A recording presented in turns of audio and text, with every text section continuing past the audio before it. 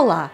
Hoje trago-lhe uma verdadeira delícia, empadão de bacalhau. Seja bem-vindo às Receitas do Paraíso.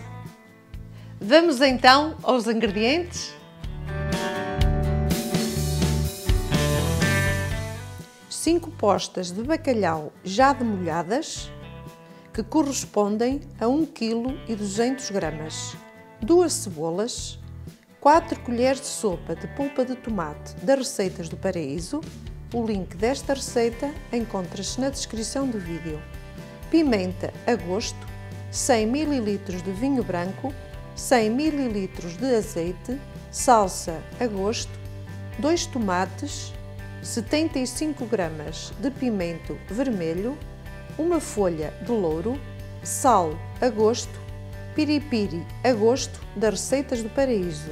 O link desta receita encontra-se na descrição do vídeo. E 4 dentes de alho. Para além dos ingredientes que já mencionei, vou também precisar de puré de batata das Receitas do Paraíso.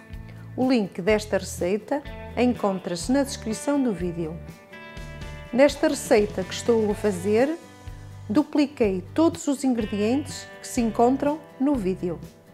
E um ovo para pincelar. Vou começar por cozer o bacalhau. Já tenho aqui um tacho a ferver.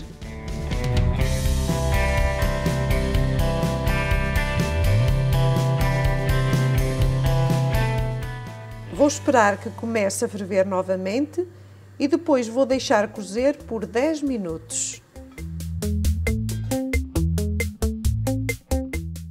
Começou agora a ferver, vou deixar cozer por 10 minutos, porque este bacalhau é um bocadinho grosso.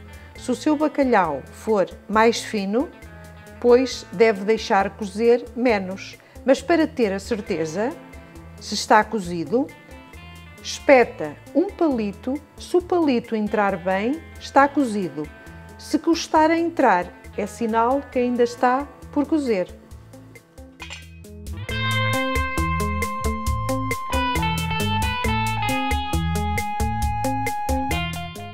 Enquanto o bacalhau coze, vou já partir os legumes. A cebola ao meio e depois em gomos. Os dentes de alho em lâminas. O pimento vou deixar em tiras, vou parti-las mais fininhas.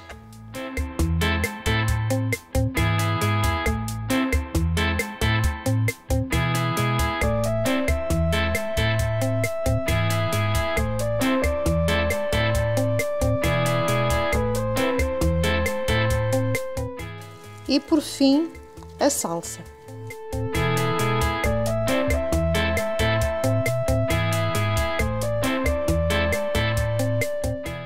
Já passaram 10 minutos. Para ter a certeza, vou espetar um palito. Entra bem, portanto é sinal que está cozido.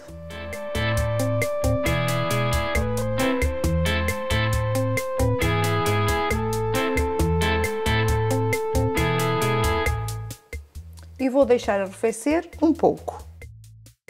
Enquanto o bacalhau arrefece um pouco para poder tirar as espinhas e as peles, vou já começar a fazer o refogado.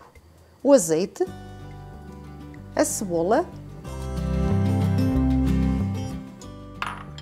o alho e a folha de louro. Vou deixar refogar um pouco até que a cebola fique murcha.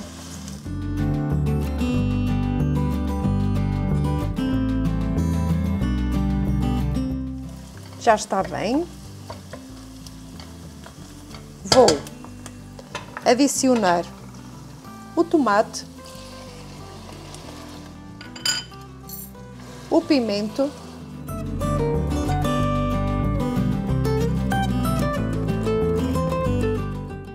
o piripiri. É opcional, se não quiser colocar, não coloque. A polpa de tomate,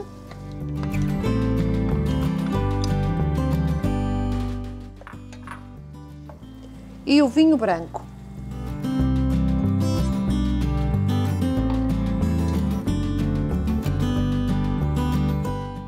Está a ferver, vou colocar no mínimo, vou colocar a tampa e vou deixar apurar por 10 minutos.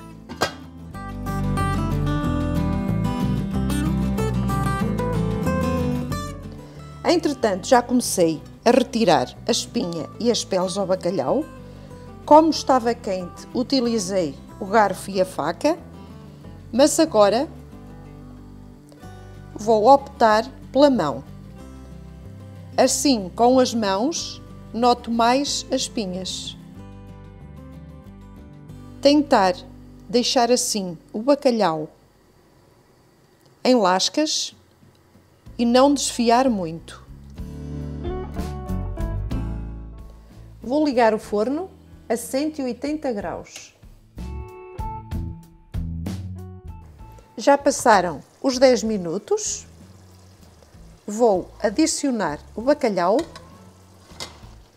e a salsa. Vou misturar com cuidado para o bacalhau não se desfazer muito. Se vê que o bacalhau está muito seco, pode-lhe adicionar um bocadinho de água de cozer o bacalhau, mas também não convém ficar muito líquido. Vou provar. Precisa de um bocadinho de sal e vou temperar também com pimenta.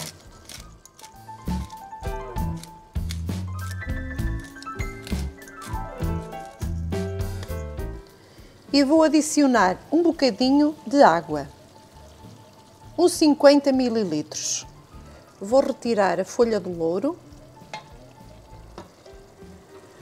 Vou colocar no mínimo e vou deixar só 2 minutinhos.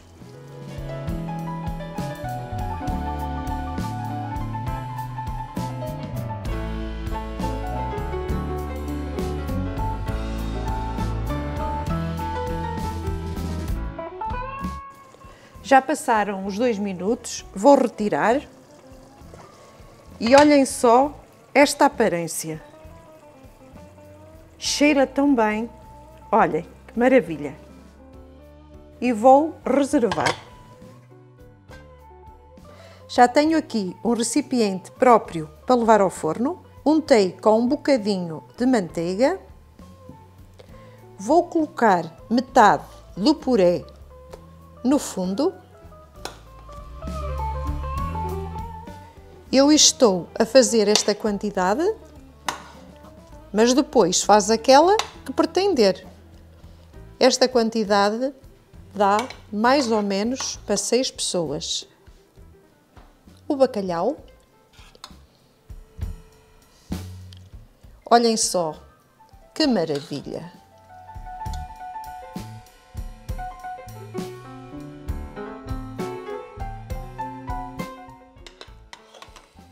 E o restante puré.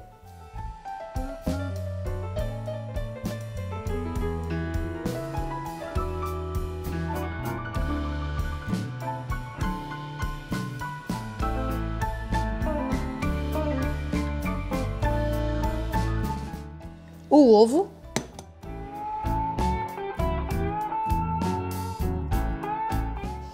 Vou pincelar.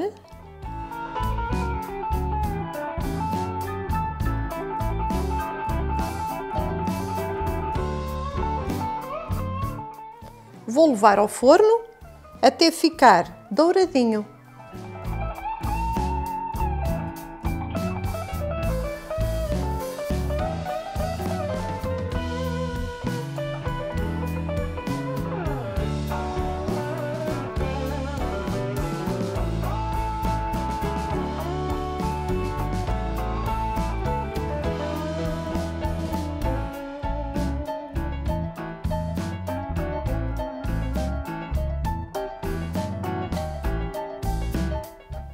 E aqui está o nosso empadão de bacalhau. Olhem só.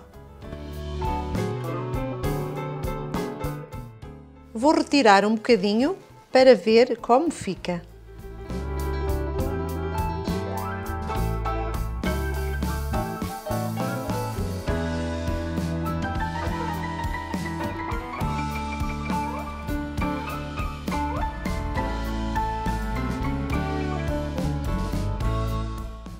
Olhem como fica por dentro.